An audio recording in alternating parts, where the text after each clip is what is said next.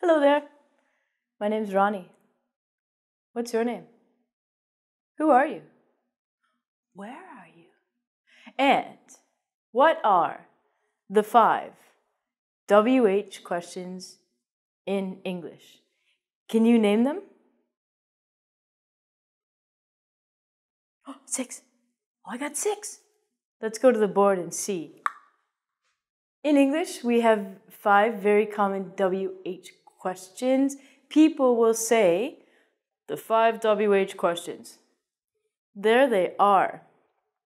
Repeat with me. Who, what, when, where, why, and how. Who, what, when, where, why, how. 6. Again. Who, what, when, where, why, how. When I was learning Japanese and Spanish, the very, very first thing that I learned was the 5 WH questions in Japanese and the 5 WH questions in Spanish. So I recommend that you remember these in English.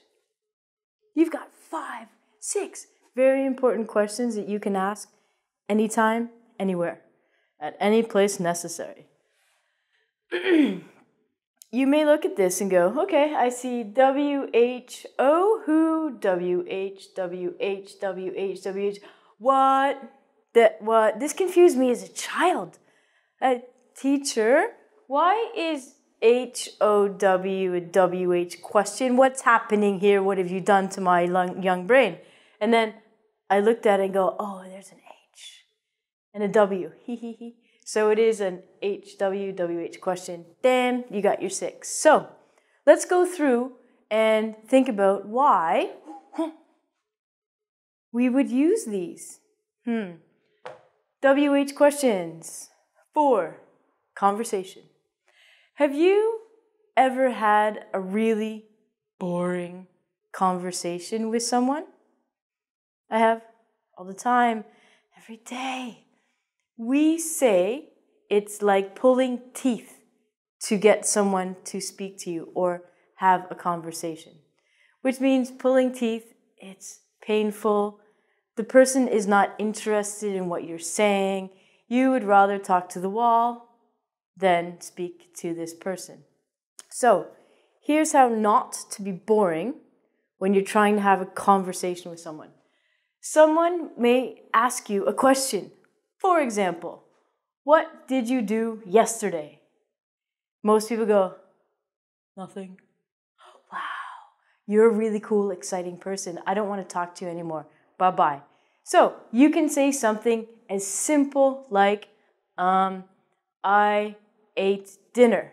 Good, we've got something. So you can then continue the conversation with the person and say, oh, who cooked the dinner? And the person says, my mom. Cool. Okay, so you know that this person ate dinner, so they can't be that boring, and then you know that they have a mother. 2 points. Can you think of a what question you could ask someone about dinner? What did you eat? Or what did your mother cook? Okay. What did she cook? And the person can go, food. And at this point I would give up and carry on to a different conversation with another person like you. So I could say to you, hello, when did you start studying English? And you say, 5 years ago. Perfect, okay? So when did you start? Now, you don't have to talk about English all the time because that's kind of boring. Maybe you know that the person does sports or the person likes drawing or painting. So you can say, when did you start playing a sport? When did you start playing football? Usually people like to talk about football. People like to talk about their favorite team, Manchester United, Barcelona. So if you can start the person talking on something they like, your conversation is going to go amazing. So what about a where question? Maybe you are at a meeting or you're in a very awkward social situation where you have to speak to people and maybe the person is not from your country. You can ask them a very simple question like, where are you from?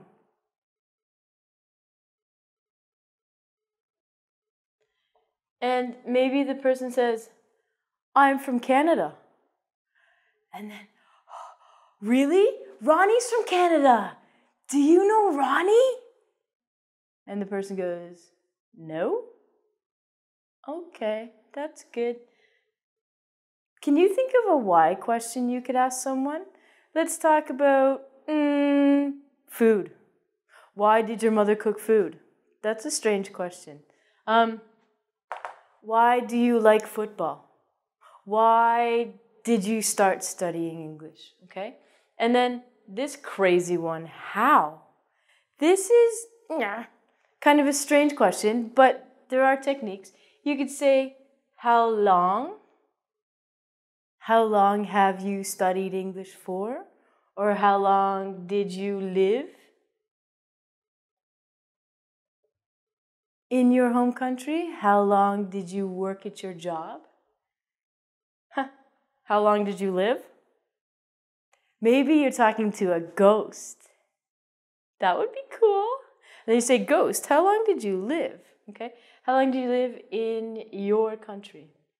So what's very, very, very, very, very, very, very important that I almost forgot was because these are questions, you need to always have a question mark when you're writing. When you're speaking, you know the person is asking you a question because your voice goes up. So I wouldn't say, what did you cook? I would say, what did you cook? Every single time in English you ask a question, your voice goes up at the end of the question. So the person knows it's their chance to answer and not to be boring. You've got homework. The next time you have a conversation with someone in English or in your language, think of one of the 6 WH questions you could ask them. Or if you're really ambitious, think of 6 WH questions you could ask them to continue your conversation. If you'd like more great continuing conversation bits, go to engVid. Toodles.